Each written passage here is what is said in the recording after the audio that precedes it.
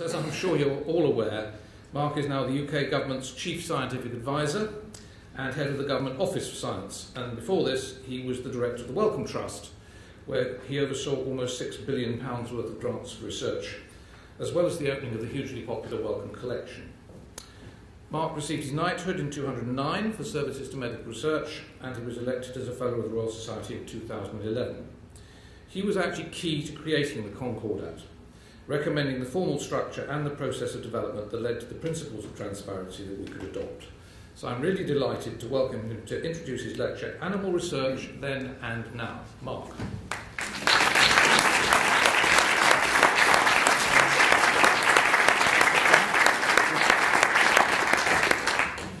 Okay, well, thank you very much indeed. Thank you, Jeremy. Thank you, ladies and gentlemen. Lots of friends in the audience. So it's a real honour to be asked to give this lecture and to follow such distinguished predecessors as Chris Higgins. So in doing research in preparation for this lecture, my chronic bibliomania turned out to be rather useful.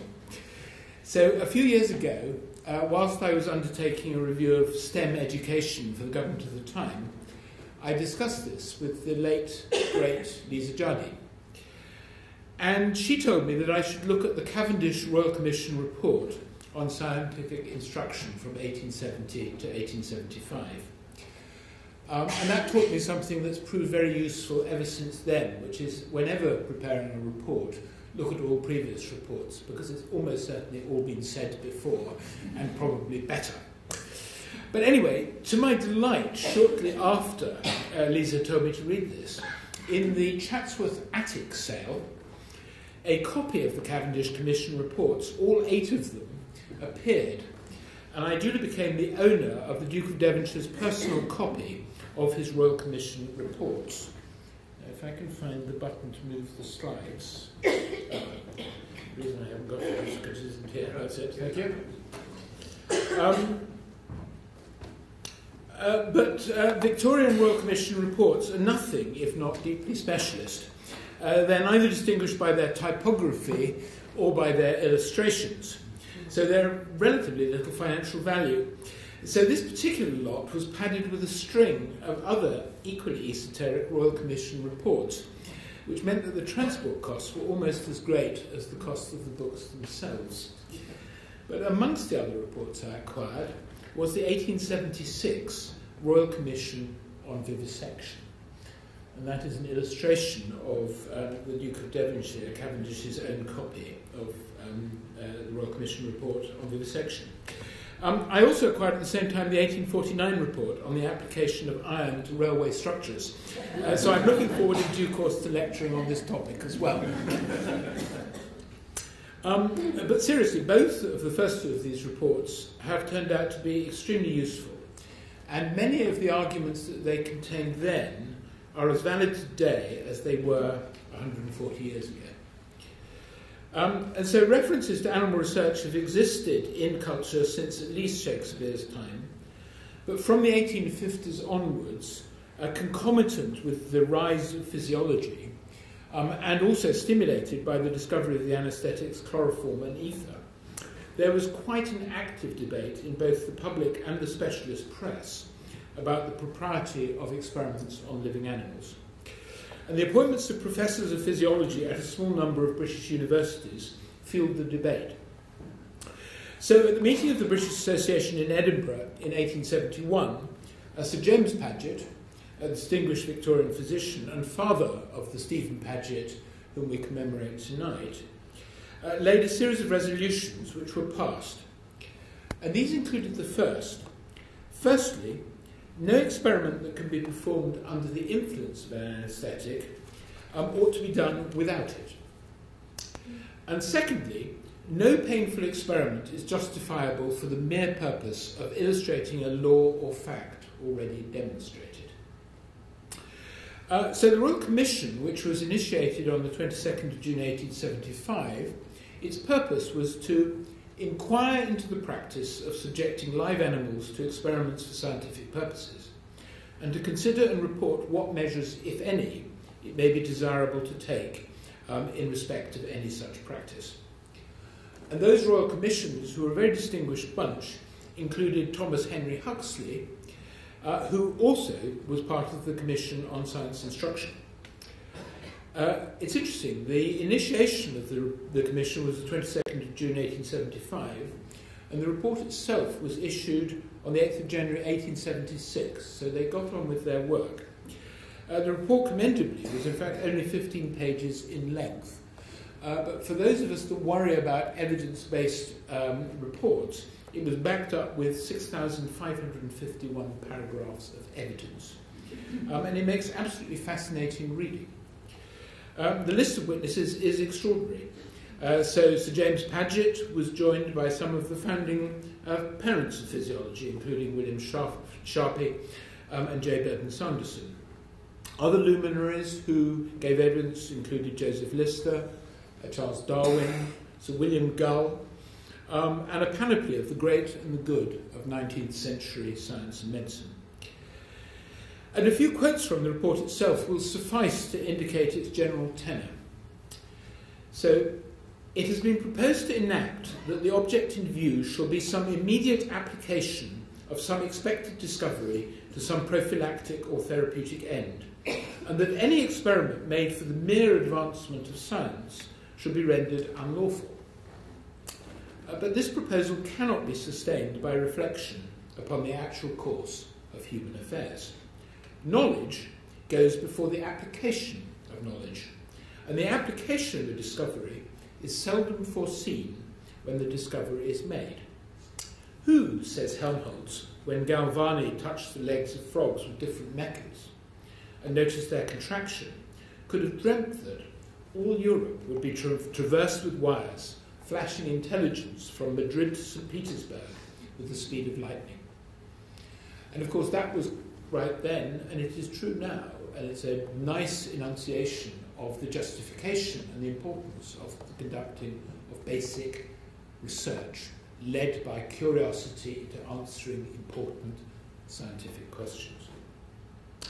So then, as now, in the Commission report and the evidence, examples were given of discoveries important to the advancement of human health.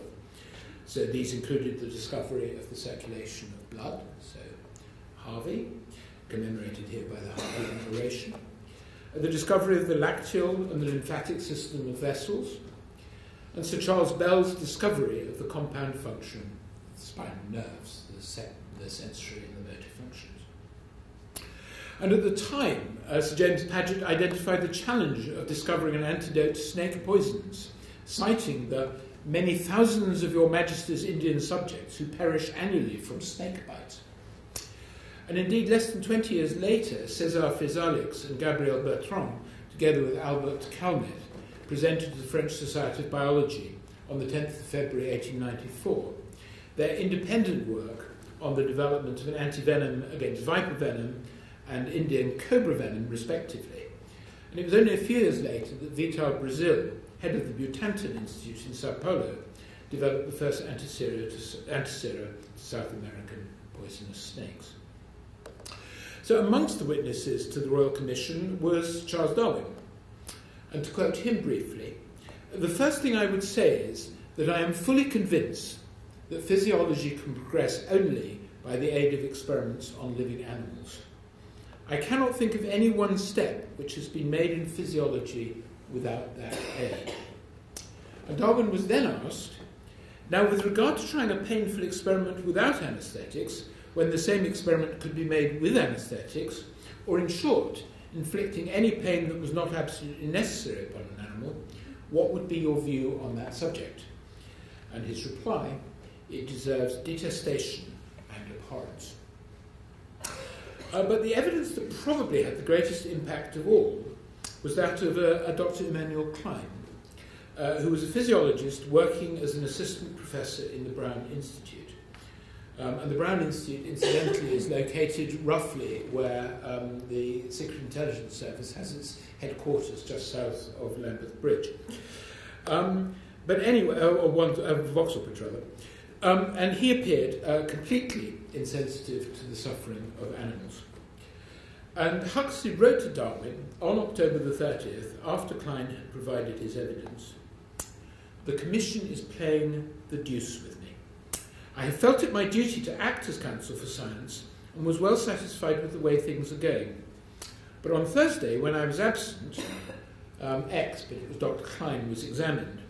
And if what I hear is a correct account of the evidence he gave, I may as well throw up my brief. I'm told he openly professed the most entire indifference to animal suffering, and he only gave anaesthetics to keep the animals quiet. I declare to you, I did not believe the man lived who was such an unmitigated cynical brute as to profess and act upon such principles, and I willingly agree to any law that would send him to the tribunal. The impression his evidence made on Cardwell and Foster, two of the other commissioners, is profound, and I'm powerless, even if I desire, which I have not, to combat it. And in fact, it's extremely interesting to read the evidence that Klein gave and the correspondence he subsequently had with the commissioners when he realised that his account was going to be published verbatim. And that's a lesson to anyone who appears before select committees. But the Royal Commission report duly, and I think inevitably, concluded that legislation was necessary.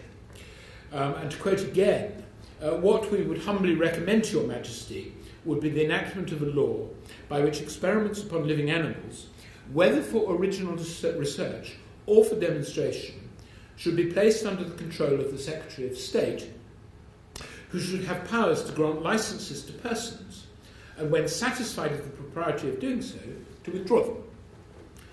No other persons should be permitted to perform experiments. The holders of licenses should be bound by conditions.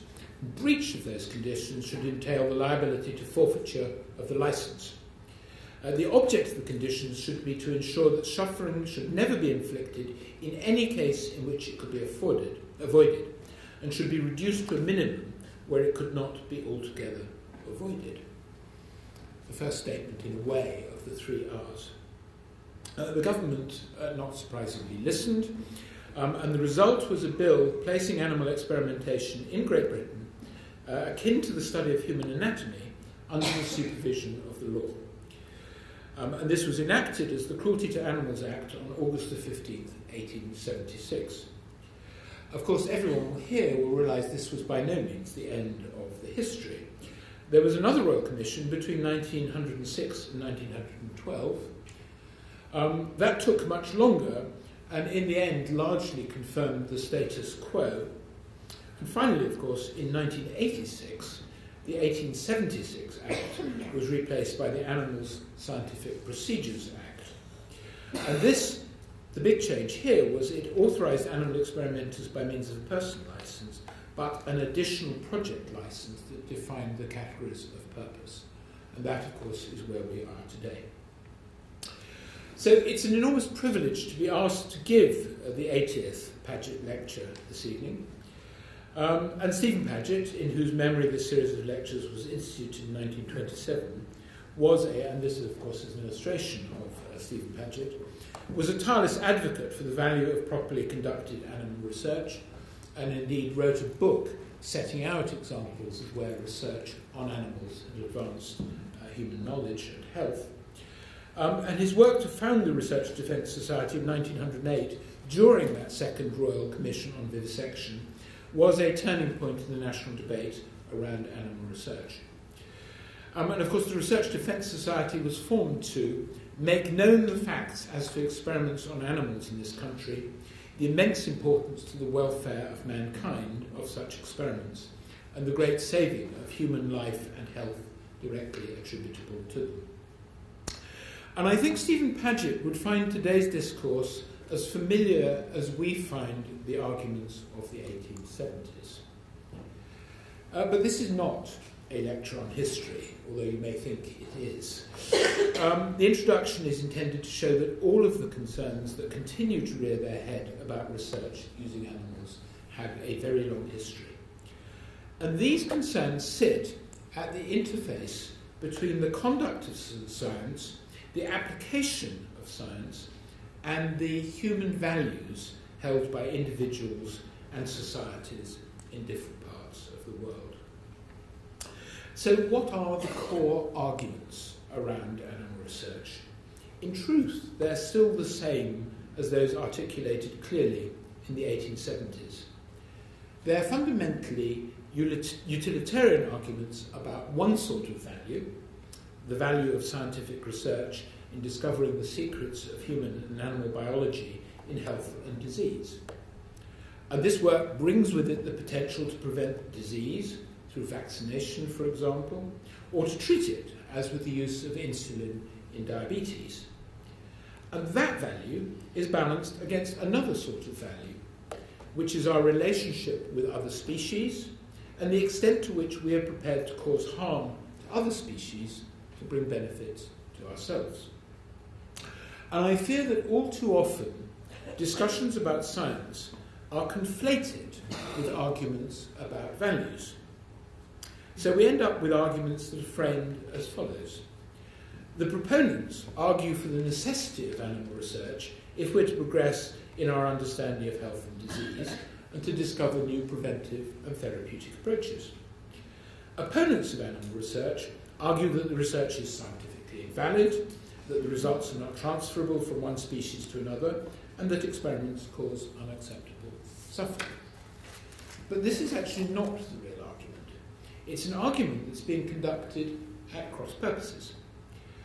The reality is that there are some people who believe that it is simply wrong to experiment on animals, whatever the potential benefit. Equally, there are some in the scientific community who don't recognise that, in the face of all the benefits that they perceive from such research, that it is reasonable that some people oppose the use of animals in research from the perspective of their personal values. And of course, in fact, it's much more complicated than this, because many who don't like the idea of animal research express gradations of concern about research on other species. And these concerns are based on judgments of perceived hierarchies. So one hierarchy is partly based on perceptions of the capacity of different species to experience pain or suffering. Or the other set of arguments, which is related, is on the basis of their evolutionary relationship to humans. So there tends to be less concern about invertebrates, with of course the exception of cephalopods, and then successively more concern moving from fish to mice to rats to rabbits, with cats, dogs and non-human primates the objects of the most concern. And of course that reflects the different relationships we have with other species, where cats and dogs are the best friends of many human beings, and human primates are seen to be our close relatives. But this complexity means that animal research is a topic where the institutions of science meet the institutions of democracy fairly and squarely. And frankly, it's in areas where the arguments will continue and the opposing cases will need to be made and remade. This is not a discussion that will ever have an end as such. We live in a plural democratic society where different citizens hold different views based on differing moral precepts. And ultimately, it is for democratic governments, and indeed other governments, to decide on the acceptability and conditions under which research on animals is undertaken and how this should be regulated. And this is an area in which the UK is a global leader. So my life in science started with experiments on the genetics of the fruit fly in school laboratories in the 1960s. Dissection of frogs and extremely smelly formaldehyde-pickled dogfishes, which provided ample confirmation to me, if it was ever needed, that I was neither going to be an anatomist nor a surgeon. It was medical school that provided my first insights really into research on mammalian species, studying immune responses to mice to chemically induced tumours as part of my Part 2 pathology course in Cambridge, and participation as a medical elective student at the Karolinska Institute in research on a strain of mice called C3H-HEJ. Now, this strain of mice shows no response to exposure to lipopolysaccharide, which is a component of many bacterial cell walls that's a cause of the damaging inflammatory response suffered by animals infected with certain bacteria. And so my task as an elected medical student in a couple of months was to work out the explanation for this failure of responsiveness of the C3H-HEJ mouse to lipopolysaccharide. And I worked very hard. I isolated lymphocytes from these and control mice and checked whether they respond to stimuli other than lipopolysaccharide, which they did. But I didn't get anywhere near to uncovering the explanation for how they failed to respond to LPS. Nor, I have to confess, did I understand at the time the importance of these particular mice and why it mattered to discover the explanation for lipopolysaccharide unresponsiveness. So you can imagine my fascination when Dr. Bruce Beutler was awarded the Nobel Prize in 2011 for discovering that these mice were genetically deficient in a protein called toll-like receptor 4. And this is an important part of the innate immune system that confers inherited resistance to bacterial and other infections, and is a member of a group of proteins that have been conserved over a very long period of evolution, with very similar toll receptors present in those fruit flies that I studied at school. Although there the genetics was to just understand the Mendelian principles or laws around eye colour and various mutations with either dominant or recessive effects. But the deeper point is that this and related discoveries has opened up a whole new field of research into our immune responses in both health and disease, and is a good example of how apparently rather basic research inquiries, in this case firstly in flies and then in rodents, turn out to have important utility in understanding the mechanisms of ill health. Going back to that quote from the original Royal Commission report about the importance of basic research and experiments with animals, providing the deep understanding that enables later application of knowledge. So once the arguments about animal research have been conserved through the generations, there is one important respect, and it's already come up this evening, in which the landscape for animal research has changed significantly during the last 30 years or so. For a long time, the laws that ensure that animals used in research are treated as humanely as possible have been enforced. However, the laws protecting scientists from illegal harassment by extremists were not. And that asymmetry has disappeared in recent years. Scientists can practice their legal experimental work confident the government will support them against extremism.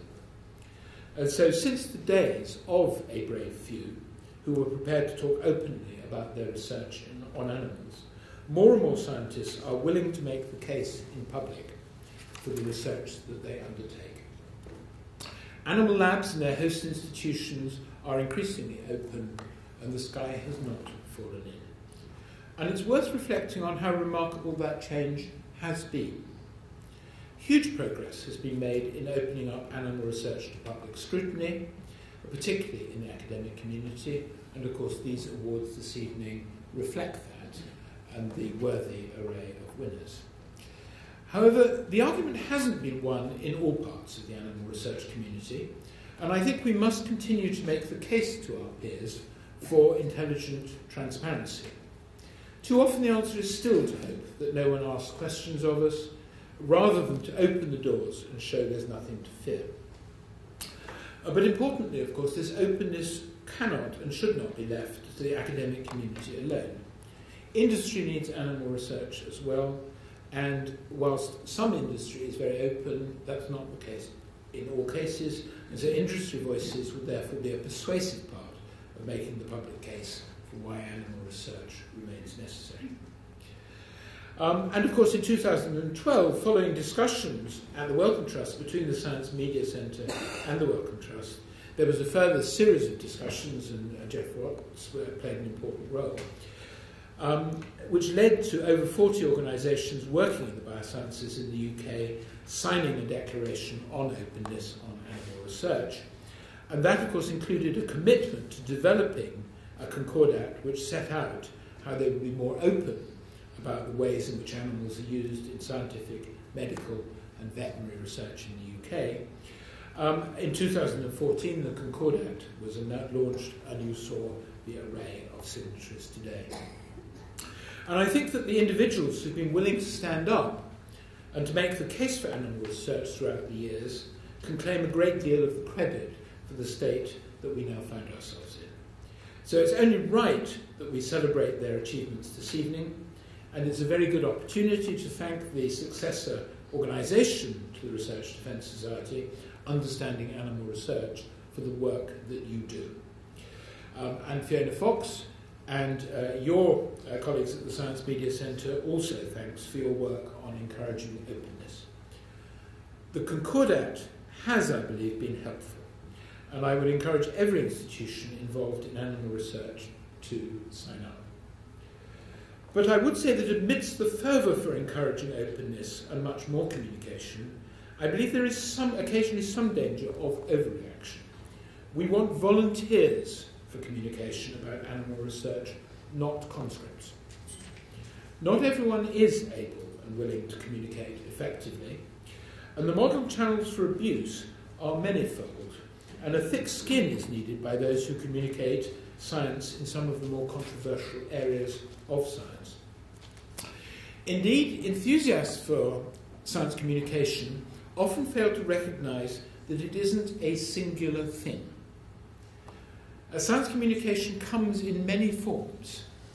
It's much easier to communicate science discoveries, such as the Higgs boson, or to enthuse people about space science, than it is to communicate the role of science in areas where there are conflicting human values.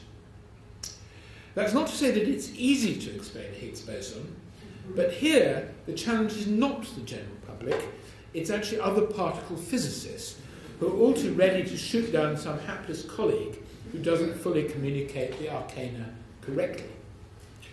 And it reminds me of when I went on the Today programme a few years ago to talk about the potential importance of a new genetically modified potato that was resistant to potato blight. And I explained that blight was caused by a fungus that could devastate potato crops. On that occasion, it wasn't anti-GMO activists who objected to my interview on this occasion. It was a letter from a gardening pundit who accused me of extreme ignorance in calling potato blight a fungus. Because it is, in fact, an oomycete, which Wikipedia will tell you is a distinct phylogenetic lineage of fungus-like eukaryotic microorganisms. They didn't actually teach me that at medical school, and indeed I don't think it was even known when I was at medical school. But I'm not sure that the point of the interview would have been enhanced by this particular element of taxonomic rigour.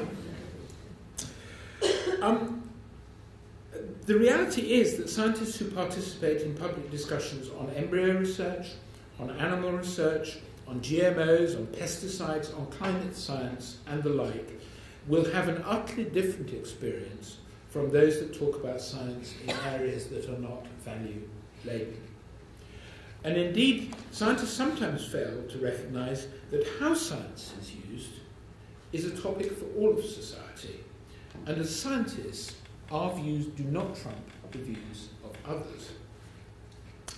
But coming back to the oomycete for a second, please don't think that I'm making a case for any kind of post-truth approach to science communication. I'm absolutely not. One of the big challenges for science is to become even more rigorous in the way that we conduct research and communicate its results. And indeed, I think one of the problems in the way in which science is communicated is the overemphasis on the reporting of the latest paper on X or Y, rather than on what the body of the scientific evidence shows. And frankly, this causes endless problems to those of us that are involved in providing science advice to government. By and large, we're not that interested simply in what the latest paper shows, especially when it's apparently equal and opposite to the paper that was published last week. What we care about is the totality of evidence. What do we know overall? What do we not know? And where are the uncertainties? And so where animal research remains necessary, we must clearly and confidently explain why. but we should hold ourselves to the same standard of evidence and communication as we'd expect in our science itself. We mustn't be seduced by our own PR. And here I have a challenge to this audience. To what extent have we as a community ever subjected our claims about how vital animal research has been to human health to the same level of scrutiny we'd apply to those claiming to have discovered a new cure? And I think if not, we must. And I think that a Cochrane standard review of the contribution of animal research to advances in health and well-being over the last 20 years or so would be a valuable contribution. And I think that's a challenge to you as an audience tonight. I would really like to see a first-rate meta-analysis done to a very rigorous standard in the same way that you would expect a Cochrane review on a treatment or a preventive in medicine to be applied to the whole area of animal research.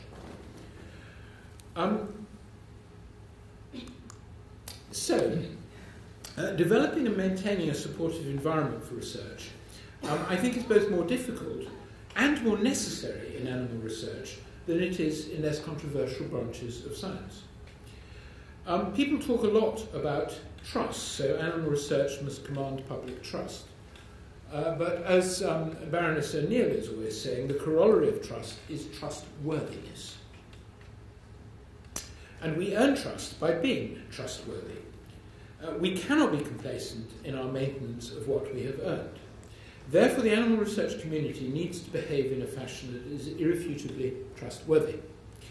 And so, set in this context, a robust regulatory environment is not a burden to be borne by those who would do animal research.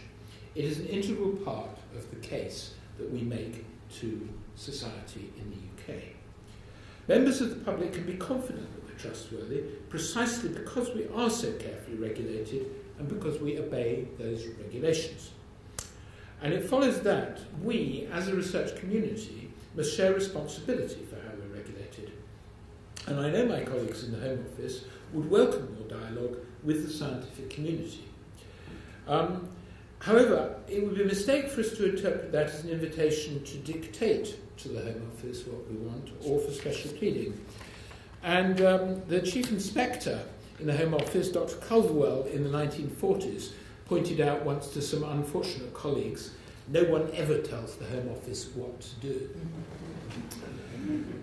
Rather, I think we should approach discussions with the Home Office in the spirit of partnership, politely suggesting improvements which would better ensure animal welfare and promote the best science.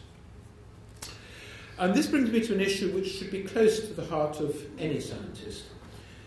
We can never be complacent in the pursuit of rigour. As scientists, we must constantly ask ourselves, does this study meet the highest standards of work? And we must be ruthless in challenging where we see this is not the case, in the work we do ourselves and in the wider research community. And as I'm sure everyone here will agree, there can't be a choice between high standards on the one hand and a high volume of research on the other. It's the standards that trump everything. So if we're to make the most of the funding that's available, the correct approach is to prioritise the best, the most reliable work. And this is particularly true if animals are involved. It is frankly unethical and wrong to conduct poorly powered studies statistically. So experiments should always be designed to provide the best chance of generating robust and reliable results. That doesn't, of course, take away the need for repetition of experiments to confirm or to refute important findings. But ultimately, we will use the fewest animals in experiments overall if we optimise the experimental designs to give the greatest chance of reliable findings. And so with that in mind, the ongoing work to standardise approaches around the world is entirely welcome. And we should be proud in the UK for having some of the highest standards for animal testing in the world. And of course, where other countries' systems meet those standards, we can use their results in our regulatory processes. This is both efficient and good for animal welfare. And this is a responsibility for everyone in the scientific endeavour. So it's a responsibility for the funders of research, it's a responsibility for the researchers themselves, and it's the responsibility of those that peer review their papers and publish the findings to insist on the highest standards of work, and in doing so drive welfare internationally. And whilst I don't anticipate a point in my lifetime when animal research will be entirely unnecessary, we must continue to ask ourselves, is there a better way? Worldwide, the supply chain for animals research is fragile, and global public opinion, as anyone who reads the newspaper on any day of the week at the moment, is quite hard to forecast. And it may harden against testing at some point. What pharma company would continue the expense and reputational risks of animal tests if they didn't have to? What government wouldn't welcome the avoidance of political controversy? What scientists would want to keep using an imperfect animal model if a more accurate alternative existed? And so the UK should continue to lead the process of finding alternatives, and that means that the work of the NC3Rs, the National Centre for Replacement, Refinement and Reduction of Animal Research, is extremely important. And of course, the truth is that the extraordinary tools of modern biomedical research often ways to unravel physiology at the level of the cell, the organ, and the organism in ways that were inconceivable even a few years ago. And so in his philosophical poem, An Essay on Man, Alexander Pope wrote in 1733, "Know then thyself, presume not God to scan, the proper study of mankind is man." And that's a rather splendid illustration that comes from the Wellcome Trust Images site of Pope's work. So our tools now let us study man and woman in the most extraordinary detail and with minimal innovation. But not all of our tools can, or indeed should, be applied in humans. For example, the power of optogenetics to study neural circuitry, or gene editing to create an array of genetic variation, offers opportunities to ask important questions about, for example, the function and the malfunction of the nervous system in animals in ways that simply cannot be achieved in humans. And these results are very important for our understanding of humans. We are in an extraordinary time for science, engineering, technology, and social science. So the Government Office for Science periodically produces reports on technology, innovation, futures. And our most recent report concludes that what is happening at the moment is a convergence between technologies. For example, biology meets material science, engineering, and big data. So the opportunities and the importance of animal research remains as salient now as it has ever been so. But we should never forget that the pursuit of science does require a public license, not least because it is the taxpayer that funds much of our basic research. And the return to the taxpayer comes in many forms. Of course, advances in knowledge matter in their own right, but ultimately they're not sufficient on their own. The public expects gains in health and well-being and gains to the economy from the many billions of pounds that are invested in research and development. Science, engineering, technology, and the social sciences are at the heart of advances in industry and the economy. And the UK, as everyone here knows, is a world leader in the biosciences. And in that context, animal research is an essential and integral part of the jigsaw of the UK knowledge economy. So I will end where I began. The lesson of history is that some things don't change. So we must be resolute in continuing to make the case for animal research. 108 years after the Research Defence Society was formed, their founding purpose to make known the facts about animal research needs but one update. We've learnt as a community that knowing the facts is not enough. People must be engaged, involved in, and ultimately persuaded by the utility of our work. And in 2016, of all years, no one needs reminding of the dangers of assuming the wider public shares the views of experts. But furthermore, the claim of expertise does need careful examination. A true expert should behave with impeccable and dispassionate rigour, properly acknowledging uncertainty where this exists. And I'm not sure that all self-declared or indeed anointed experts always live up to these standards. One can't hope to convince everyone. However, on animal research, it's necessary in a democracy to bring on board the widest possible coalition of the public. The age-old arguments about the pros and cons of animal research have not been resolved, and maybe never will be. They sit at the heart about the debate about our relationship of humans with other species. And they tell us something important about one of the unique attributes of humans. The tiger doesn't debate whether it's right to bring down and strangle the gazelle with a bite to its neck. Eat or be eaten, nature read in tooth and claw. But we humans have what appears to be the unique cognitive ability to consider our relationship with other species. It's the essence of humanity that we care for each other in extraordinary ways and care for other species and our environment, though almost certainly not enough, given the environmental challenges that come with a global population of over 7 billion people. And Alexander Pope reminds us of the paradox at the core of humans, even in an era of enlightenment. Chaos of thought and passion, all confused. It was Hume that noted that the passions often trump reason. Scientists who are human, and not, I would suggest, immune from passion, must continue to promote reason. And so I think there are a few things, I suggest, that this mission to promote reason requires of the animal research community. Firstly, keep talking to government about where the regulations could work better to ensure high standards of research and animal welfare. But challenge where you see examples of these standards not being upheld by the community. Secondly, let us maintain the UK's position as a world leader in the most rigorous animal research, but also in the search for alternatives. And thirdly, welcome scrutiny for the confidence it provides. Keep talking about what research is undertaken. Keep opening the doors. And let us submit our own arguments for the value of animal research to the same scrutiny we would apply to all of our scientific work. We cannot fear openness, we must embrace it. Thank you for your attention.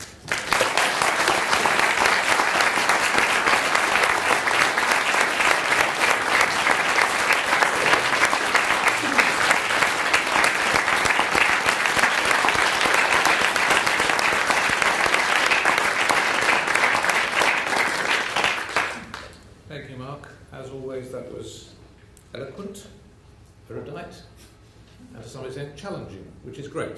You asked questions of the audience. I hope they're going to ask some of you, and he's very kindly said he will answer some. So, have you got anything they want to throw at Mark? Oh, preferably don't throw. I don't mind questions. Questions or comments or thoughts on what he's told us? Yeah, there's one there. Go for it. There's a mic coming, but you could shout loud if you like. And do tell me who you are. I'm Donald Bruce. I'm an ethicist by training, a former nuclear regulator a long, long time ago. But currently I'm a new member of the Animals and Science Committee and a lay member of one of the antelopes. The long experience of my own in ethics, I'm delighted to hear your comment about the rigour at which you apply things.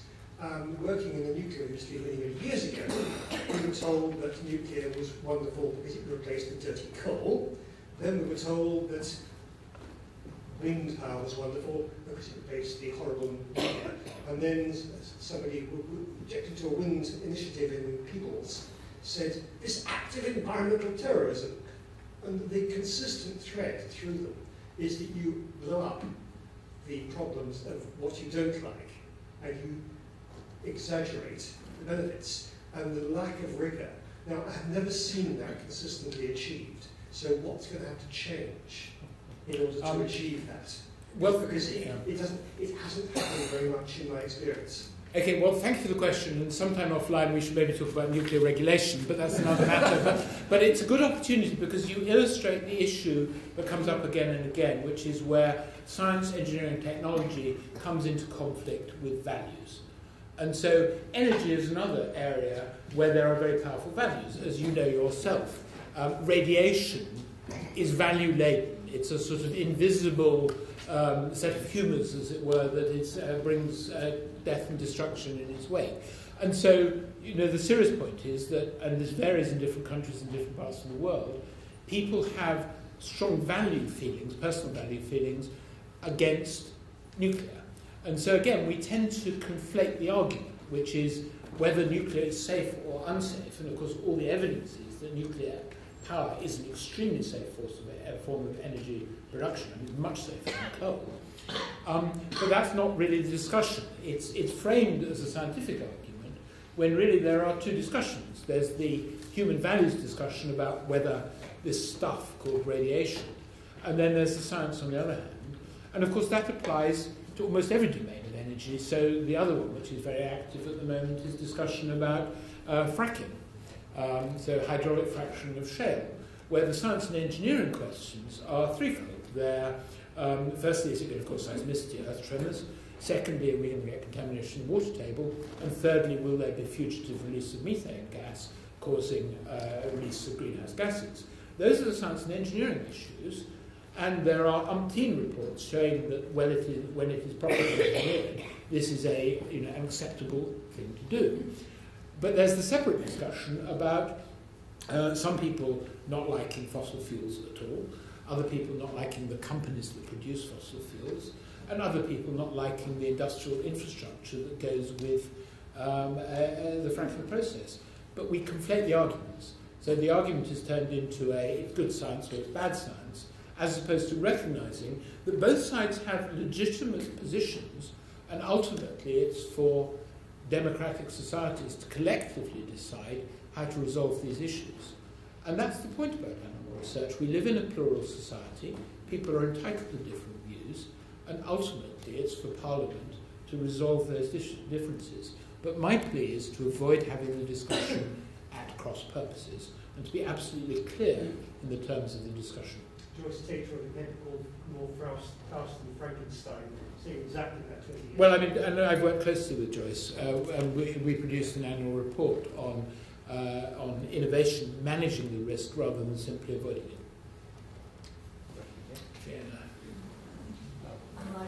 From Science Media Centre, thanks for that, Mark. I enjoyed every second of it.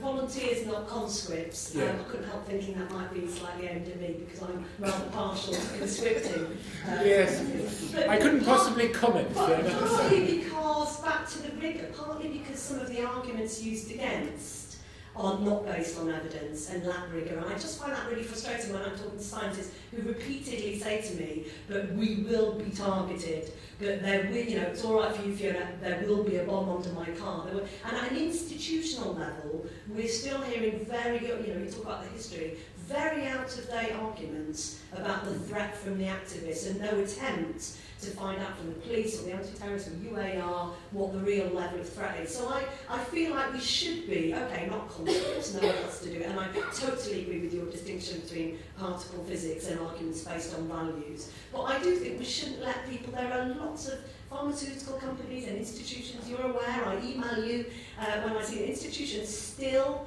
not doing this and leaving it to the people in this room who've won all these awards. And I think we do have to challenge I think the institutions we should challenge, but I do think we have to recognise that this type of science communication is not that easy. It's much easier to talk about the Higgs boson on the media. Even if you talk complete rubbish, people will believe you.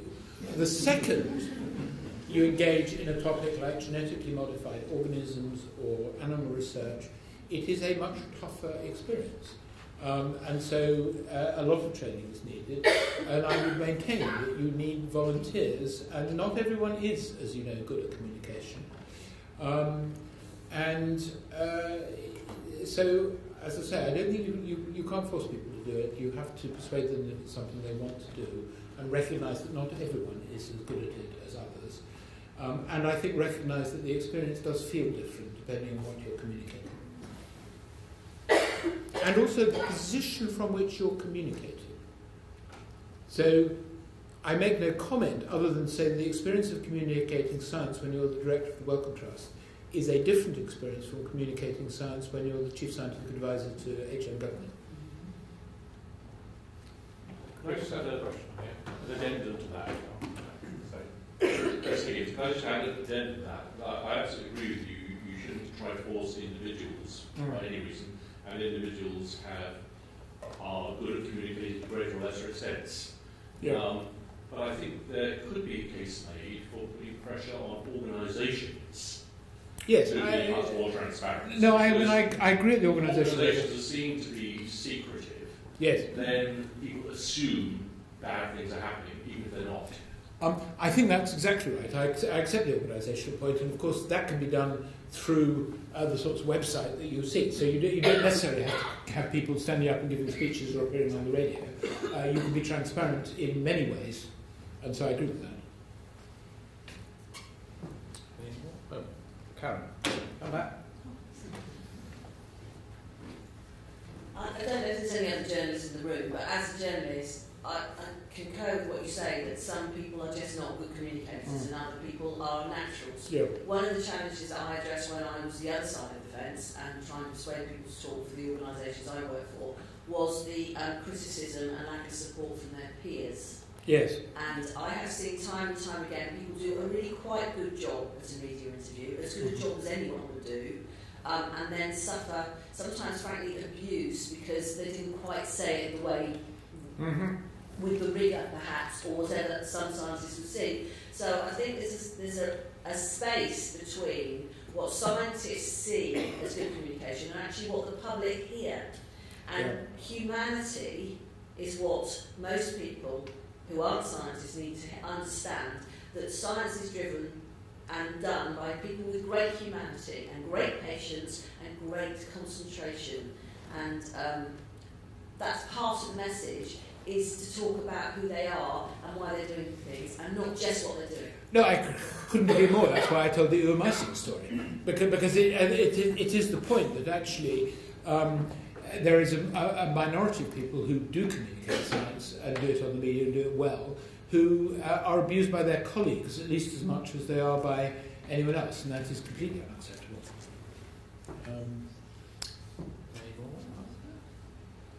Well, if I could add one, here we are. Yes.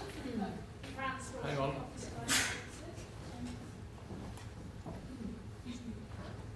Mark, I appreciate what you were saying before about making sure you're arguing on the right basis. So there's a moral argument that some people hold, and there's an argument about science. But from where I sit, it would be really helpful to have a clear defence of the validity of animal models, because that is what we continually get challenged with, and actually being able to say, this is why we do it, and this is how we can show that this is valid and can be transferred to humans, etc., actually would be a very powerful tool. Well, I couldn't agree more, and that was my challenge, to do a very good meta-analysis, because I just don't think that exists. And so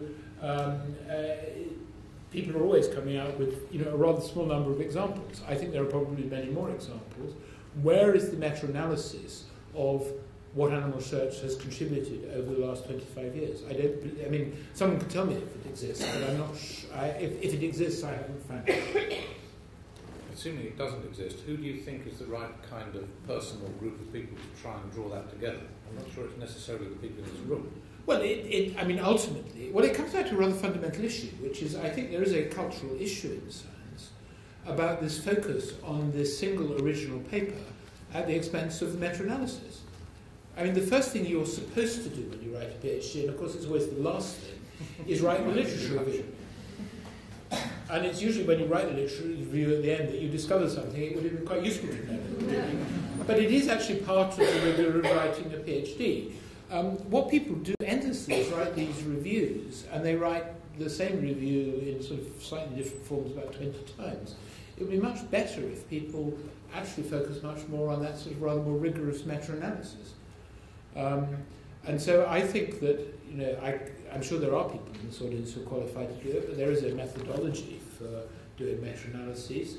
It was biomedicine that really invented it, because it was so important to know that you were treating people. Evidence-based medicine relies on the accretion of knowledge, and it's bringing it all together. And I don't think that there's nearly enough of that. And it's something you really appreciate when you're in the business of advising government.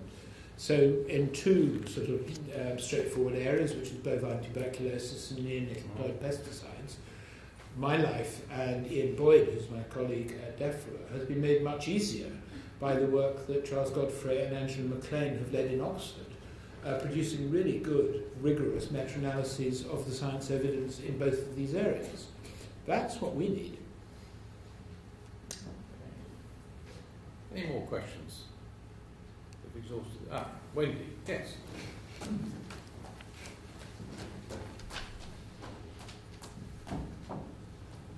Thanks so much for doing the lecture today. It's been absolutely fascinating. As you'll have seen, we've got probably the majority now of organisations in the UK have signed the Concordat. There are clearly some organisations that carry out animal research that haven't signed the Concordat yet. And I wonder if you were trying to persuade them that it was a good thing to sign up, what sort of messages would you give them? Well, I suppose I've just been talking for about 45 minutes giving the messages. I think it's the You are ready to take this away. It's the narrative that I think that is the narrative. But I mean, in some senses, you've achieved fantastic things with the Concordat, and of course, Fiona and I had some conversations about the creation of it right at the very beginning. I don't think actually the answer now is just to get more and more signatures on the Concordat. I think actually the challenge is to keep communicating. You've got an awful lot of communication there. Just make the most of it. Get people out there talking about it. And I would say, you're doing very well. But I just think it's a mistake to believe that this is a task of work and at some point it will be done. And that's the end of it. It will never be done. In another, the 180th Paget lecture will probably be the same lecture, essentially, because the arguments won't change. It is a perfectly legitimate position to not want to do animal research. There is nothing wrong with it as a position. In a plural society, we just have to resolve the fact that there are the different arguments, that there is a powerful utilitarian argument, but not everyone is utilitarian. There is no right answer. Okay, I think on that interesting note, unless there's any more questions out there, it's just up to me again to thank Mark for a fantastic lecture and for you to do... But just before you do, I want to thank Tom Wells from my office, who's sitting there for all of the work he's done, and also the Chief Inspector from the Home Office is sitting here as well. Thank you. So thank you to you. Okay, thank you, Mark.